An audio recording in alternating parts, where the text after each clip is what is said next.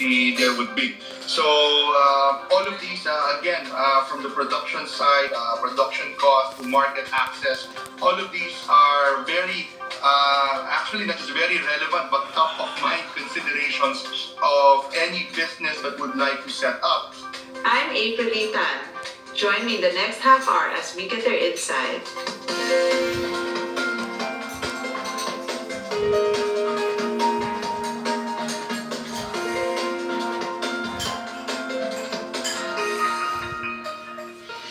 Vehicle production in the Philippines is slowly seeing a growth rebound after the industry took a beating from the pandemic. Last year, the country saw a 10% rise in the number of assembled vehicles. Despite the growth, the Philippines is still among the laggards in the ASEAN region in terms of vehicle production. That's as the country continues to reel from carmaker giants that left during the height of the pandemic.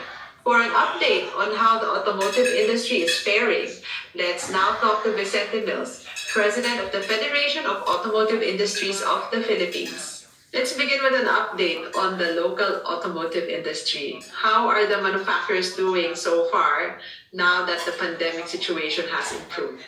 Well, things are really looking up. For 2022, the whole industry, the four-wheel industry, went up from by 31%, 268,000 units